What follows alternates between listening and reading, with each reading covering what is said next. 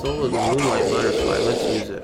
Who said that? Tits. Can you sum up your Tag 2 tournament career? You took it pretty seriously for a while. Also, you nearly beat Saint at Strong Style. You weren't bad at the game, Aris.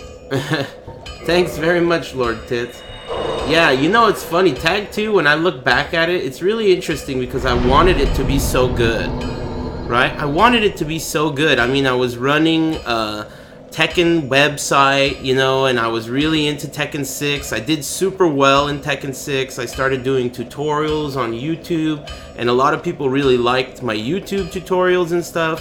And it was just like, I was so hopeful for Tekken Tag 2. And I think that hopefulness and that, like, positivity about the game really made me blind to what a real piece of shit it was, you know? So I played it for such a long time, wanting it to be good, but that game's for nerds and bums and stoners, right?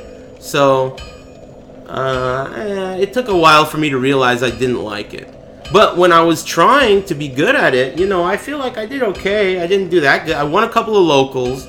I beat Lil Majin at Evo. That's one of my, I can't believe I beat Lil Majin. That guy's a top player, right? He won majors in the US, you know?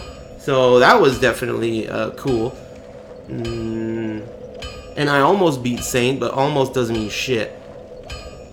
I think I got 9th place at Evo too, which is kind of shitty, but 9th place isn't that bad, right?